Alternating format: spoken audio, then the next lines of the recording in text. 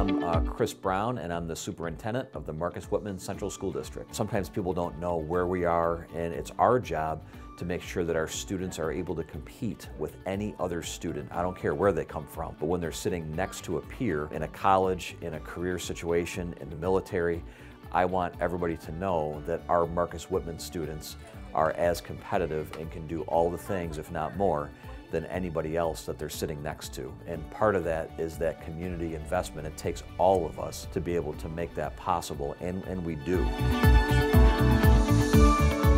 We have a staff member that's devoted to specifically helping us develop all of our instruction, and I think the district is constantly trying to find methods and materials that work best to meet our student needs. Every student is unique, and we want to meet them where they're at to continue to, really the end goal is to graduate every student with the skills they need to go on and live successful lives. Our school has a solid focus on academics, but we also have an equal priority on social emotional learning, and I think that that is very important. We're developing future citizens that are going to hopefully remain in our community. That's right. I don't live in this district, and I brought my daughter here to come to school here because I knew she would get a high quality education. The teachers always find the best way for you to learn the material and have fun while doing so.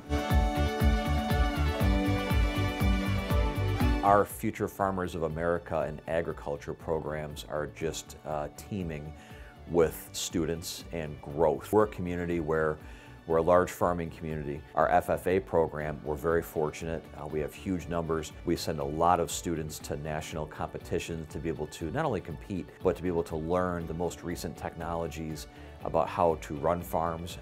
We are probably one of the only school districts in New York State to also have our own sugar shack on campus to do maple syruping. We're also unique in the sense that we have a separate property that's about 230 acres. It's our Marcus Whitman Outdoor Learning Campus, basically, and students from kindergarten, UPK, right through 12th grade, attend that campus and learn about ecosystems, and they canoe and camp. I've taken my class there multiple times. We are able to get community members in to do hands-on activities with them.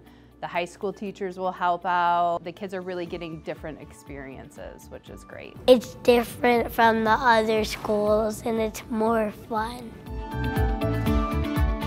Some of the other investments that we've had, obviously, are capital investments that our community has been very generous with, and we've got a state-of-the-art facility in our auditorium. It's a showpiece, actually, as well as our wellness center that we have in the upstairs of our high school. But our art and science wing have all been updated as well. Our music.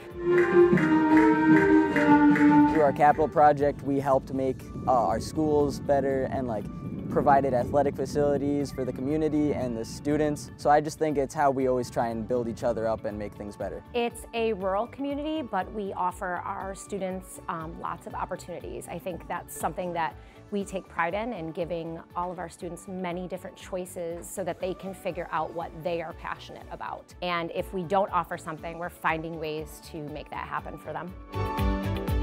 One of the biggest investments that we make in this school district, I think, for the community is our food link distribution. We serve over 1,500 individuals every 2 weeks, which is great. We have student volunteers that help to give that food to people, as well as employee volunteers and community volunteers that help with that. You know, we have our own in-house food pantry now for our students who might be in need. That also includes clothing, personal items, and then we're in the process of opening up a full dental and healthcare center right here on campus. We are a community that comes together in times of need. We're always there to support each other, and you can really feel the bond throughout the Marcus Whitman community.